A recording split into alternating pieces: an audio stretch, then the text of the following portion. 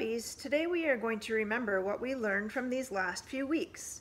Remember, in the Bible, Jesus told us that he is like a shepherd and we are like his sheep. Let's remember how the shepherd cares for his sheep. Every morning the shepherd would come to the pen and call the names of his sheep. His sheep listened and came out to follow him. Each sheep was very special to the shepherd, and he loved and protected each one of them. The shepherd would lead his sheep to fresh green grass so they could eat as much as they wanted. The shepherd stayed close to the sheep to make sure that they were safe.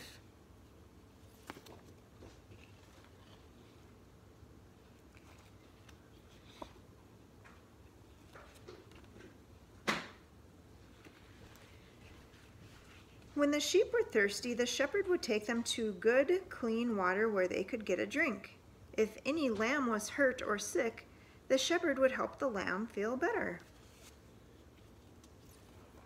Each night, the shepherd counted his sheep to make sure every sheep was with him. If a sheep was lost, he would go and look for it. Sometimes, if the sheep were far away from home, they spent the night in a cave. The shepherd would lie in front of the cave all night long so no bad people or animals could get in to hurt his sheep or steal them away.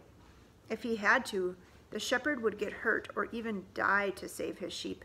He loved them so much. The Bible says that we are like sheep. Just like the sheep need a shepherd, we need someone to love us and take care of us. When you trust Jesus as your Savior, he becomes your good shepherd. To trust Jesus as your Savior means you believe that Jesus, the Good Shepherd, loved you so much that he died for your sins.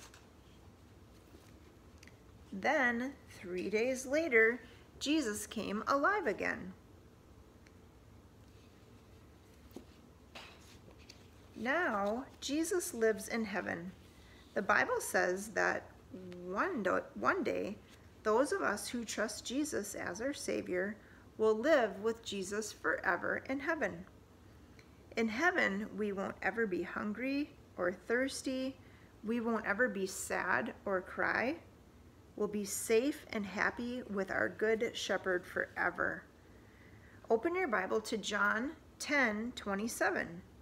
While we live here on earth, Jesus wants us to follow him by making good choices to obey him. John 10:27 says, "My sheep listen to my voice. I know them, and they follow me." The Bible tells us how to follow and obey Jesus. What are some of the ways that you can obey Jesus?